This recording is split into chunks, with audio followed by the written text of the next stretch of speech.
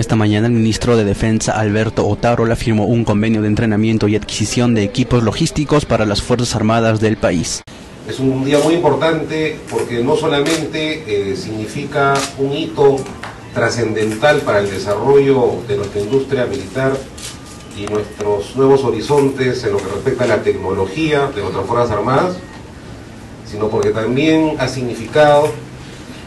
la culminación de un proceso de aproximaciones sucesivas con el Brasil, que desde el ámbito de la defensa van a permitir que tengamos relaciones no solamente de cooperación bilateral, definiendo los sectores, por ejemplo, aeroespacial y naval, especialmente como un área de cooperación conjunta. De otro lado, reafirmó que los incrementos en los sueldos de los miembros de las Fuerzas Armadas se harán efectivas próximamente y que los miembros activos y en servicio no deben preocuparse. Testigo de excepción del enorme esfuerzo que está haciendo nuestro presidente de la República por tener un esquema adecuado en el tema de las remuneraciones y pensiones de las Fuerzas Armadas y la Policía Nacional.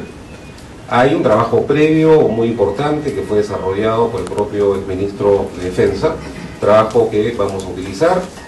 Vamos a poner sobre el tapete cuando tengamos que resolverlo en las próximas semanas.